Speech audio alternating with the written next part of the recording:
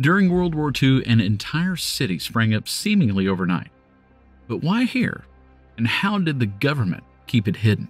Well, we know that in the early 1940s, the U.S. government selected this remote valley in Tennessee for one of the most classified projects in history, the Manhattan Project. It was big. More than 75,000 people lived and worked here. Many of them were unaware of the true nature of their jobs. They just knew that whatever they were doing was something to support the war effort. What was that job? Oak Ridge was instrumental in the creation of the atomic bomb, a fact that remained classified for years. That piqued our interest. Well, that and several research articles. But we didn't just do the reading. We actually went there to find out ourselves.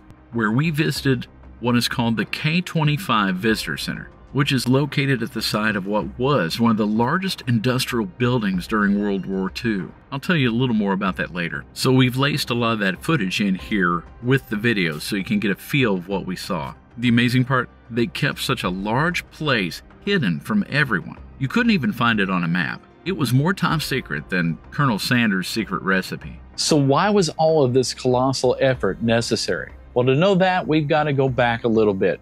Back before there was an Oak Ridge, back before there was even a Manhattan Project, it all started with a letter. And this was a special one, no doubt. This was written by none other than Albert Einstein and fellow physicist Leó Szilárd, and dates back to 1939, and it had a huge warning in it. The warning? Nazi Germany was working on a weapon that utilized nuclear fission, so it was sent to President Franklin Delano Roosevelt. Understanding what this prospect meant to the United States and the rest of the world, FDR was generally shaken over it and spurred our military into action, which ultimately led to the creation of the first atomic weapons under the code name the Manhattan Project.